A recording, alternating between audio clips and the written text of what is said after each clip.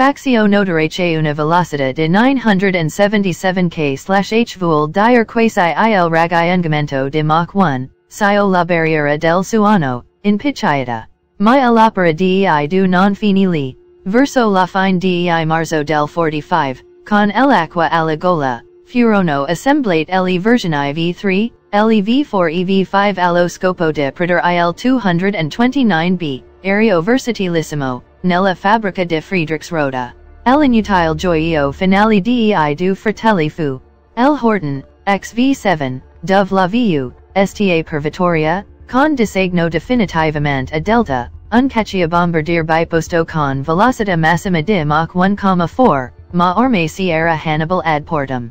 Verso la fine di April del 1945 I fratelli Horton tentarono di distruggere le loro creazioni ma non si riuscirono del tutto. Gli americani che irruppero nell'ultima fabbrica, quella di Friedrichsroda, riuscirono a trovare intatto ad iridere un esemplare di V3 ancora da montare, ed assai probabilmente anche qualche altra casina. Cio che non si dice. Se non identi stretti che gli ultimi Horton erano coperti di una variazione particolare del materiale noto come che lo rendevano in pratica invisibile ai radar di quei tempi. Inoltre, gli avveniristici formili facevano difficilmente distinguibili anche. Addicchio nudo. Un altro punto di forza del V7 era il fatto di essere un aeromobile ibrido, mosso da due turbolatori laterali e da un motore a razzo centrale che doveva essere azionato per infrangere il muro del suono.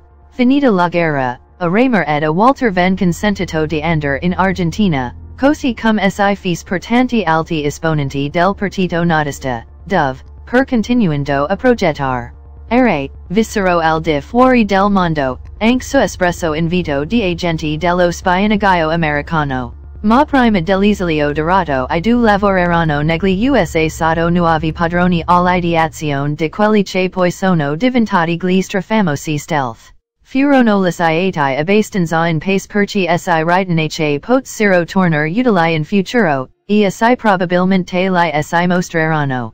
In quella nuova patria morirono l'uno a pochi anni dall'altro, verso la metà degli anni 90.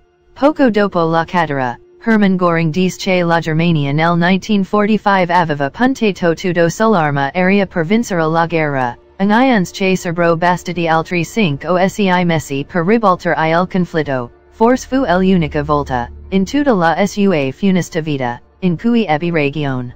Dopo la Seconda Guerra Mondiale, gli USA hanno combattuto tante altre guerre, uno stato di guerra insomma continuo. E per gli stealth B1 furono usati, almeno ufficialmente, solo durante la Una Guerra del Golfo, mentre I B2 in occasione della Guerra del Kosovo? Ma come mai? Nel 1979, all'epoca della dichiarazione di Carter sul B1, ebbi una discussione col mio docente di storia al liceo, mi esortai a dire che avevo letto dell'eventualità che gli USA avessero progettato un cacciabombardier di tipo alla volante e di disegno anti-radar guia verso la fine degli anni 40, al che il mio professor, comunque ottima persona, insistendomi yuhi, amico caro, essere estremista di sinistra quanto vuit, ma non pensar che gli americani siano dei coglioni?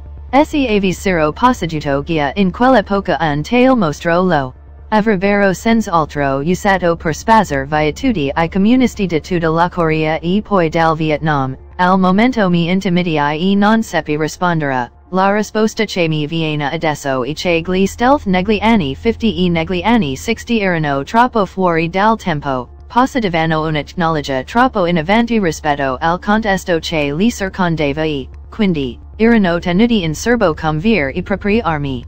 Segret.